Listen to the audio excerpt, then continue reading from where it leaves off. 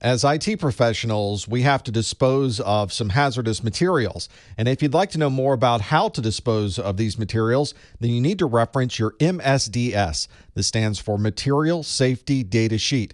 In the United States, this is something required by the Occupational Safety and Health Administration, or OSHA. And if you want to know more about OSHA, you can find their website at osha.gov.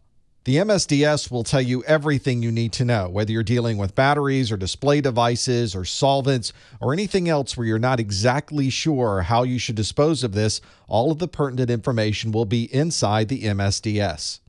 You may hear the Material Safety Data Sheet abbreviated as SDS for Safety Data Sheet. Different countries have different ways to provide you with this information, but you should always be able to reference this to find out how to dispose of these materials.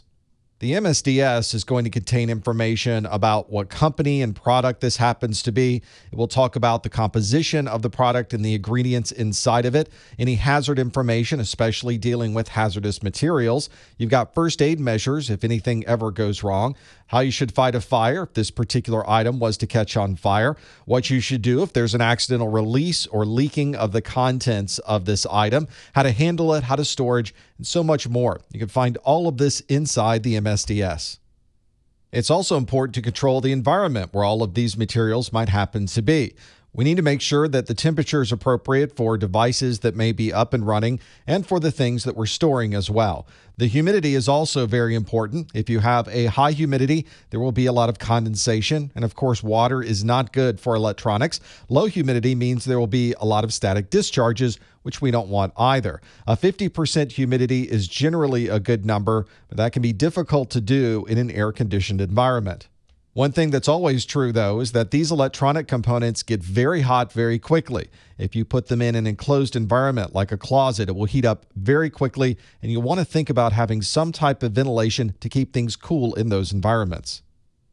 Our electronic components obviously require power, so it's important that we also make considerations from when the power source may not always be reliable. That's why it's very common to use an uninterruptible power supply, or UPS.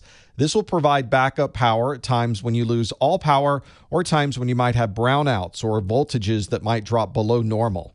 You'll usually see three different kinds of UPS devices marketed. One is a standby UPS. On a standby UPS, you're always on the primary power, and if that power was to disappear, it will move to the backup batteries.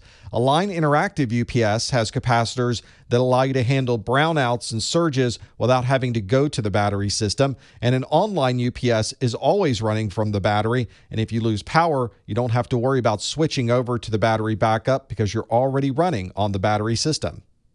Different UPS systems can also provide different capabilities. For example, a UPS may include an auto shutdown feature. When it goes to battery, it will tell your computer to shut down normally rather than abruptly turning off the power to that computer. They might also have different capacities for the batteries so that they can stay on battery power for a longer period of time. There might be a different number of outlets depending on the model of UPS you purchase, and some will have a phone line or network line suppression so that you can stop any power that might be coming through those lines as well.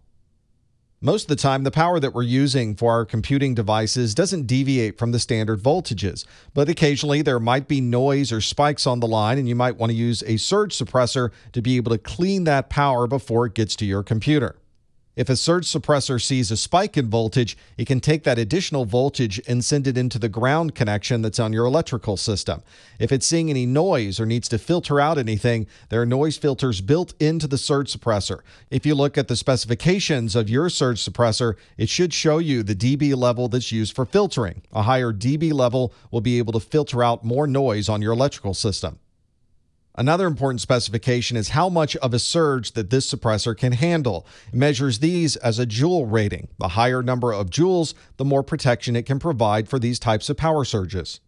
As we use more current, the number of amps that we're using will increase. So we want to be sure whatever surge suppressor we're using can handle the number of amps that we'll need at any particular time. In the United States, Underwriters Laboratories categorizes surge suppressors with a let-through rating to identify how much voltage will be let through the surge suppressor. You'll see surge suppressors rated at 500, 400, and 330 volts, and you want to find the surge suppressor that has the lowest number on its rating. If your computer is on a manufacturing floor where there might be smoke or oil or other particles in the air, then you might want to consider getting an enclosure that will protect the computer from those particles.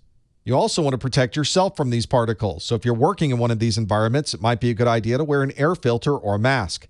This can be really useful when you're working inside a very dusty computer case, or if you're working inside of a laser printer where some of those toner particles might be in the air. If you're cleaning the inside or the outside of one of these devices, you want to use as neutral a cleaning detergent as possible. Try to avoid any cleaning liquids that might be ammonia-based, and you definitely don't want to use any isopropyl alcohol unless it's specifically requested by the manufacturer. If you need to vacuum anything up, you may want to use a vacuum cleaner that is specifically designed for computing environments. These will minimize the amount of static that builds up during the vacuuming process, and of course, you want to make sure you have plenty of ventilation in that area. If you need to blow out the inside of a computer case or some other component, you might want to try using a compressed air pump rather than using a disposable can of compressed air. The chemicals that are inside of these cans can sometimes leak out onto your components, and it's always better for the environment if you can use a compressed air pump rather than something that might be chemical-based.